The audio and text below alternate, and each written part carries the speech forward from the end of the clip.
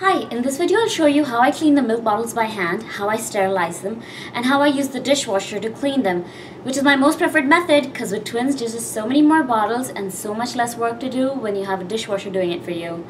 For washing bottles for singletons, you'll pretty much be doing the same thing, so I hope you find this video useful. So this is where my bottle cleaning area is. I used to have this set up in the kitchen, but my kitchen is small and there's very little counter space. And since there were two sinks in my bedroom, I moved it here.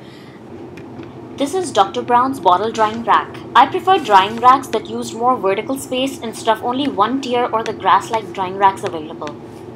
The rack is sitting on this sturdy and very useful shelf insert from IKEA. The space underneath is perfect for this container in which I keep and wash all bottle and pump parts.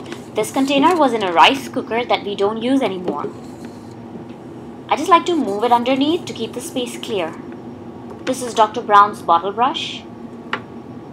There's dishwashing liquid in this bottle and regular hand soap in this one. These are all the bottles and pump parts from last night and half the day today. With my hands in soap and hot water so frequently, it's essential for me to wear gloves. First, I rinse all the bottle parts in bottles with a little water. Otherwise, milk residues in soapy water make it a little greasy.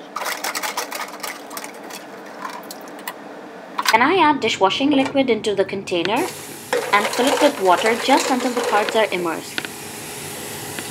I find it easy and time-saving to wash the same parts at a time. So here I'm washing all the bottle colors together. This brush comes with Dr. Brown's bottles. Now I'm cleaning all the pipes together. They call it vent reservoirs, you know.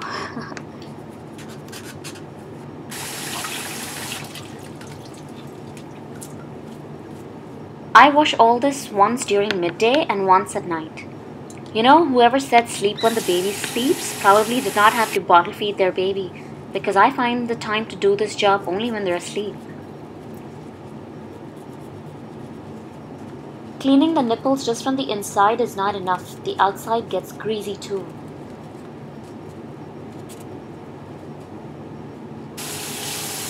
I know you're going to be seeing a lot of water flowing and wasting in this video.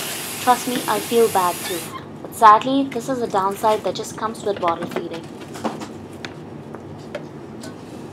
Now here's what I do. Once I clean the bottles, I pour the soapy water into the container and use the water to rinse the bottles and parts for the next cleaning session. Whew, finally done with the last bottle. Wiping the area real quick with this napkin that always stays here for this purpose.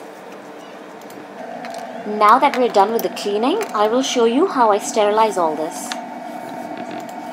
After boiling water in a large vessel, I leave the bottle parts, the nipples, the bottles for 1 minute in the water and use this kitchen strainer to take them out. Since I wash all these with hot water in the first place, I sterilize the bottles and nipples and pump parts only once in a week or two and don't find the need, neither have the time to do this every day. Next, I'll show you the dishwasher method. It is efficient to run a dishwasher only when there's a full load, whereas bottle cleaning cannot wait when the babies are unpredictably hungry. So that's the only time when cleaning them by hand is my first choice. This is how I arrange the bottles and bottle parts in the dishwasher in the top rack. And only the wheels, or vent inserts as they're called, go in the spoon section. I would still wash the nipples by hand. The dishwasher does not do a good job at that. So this is how I clean the milk bottles and bottle parts. I hope you found this video helpful. Thanks for watching.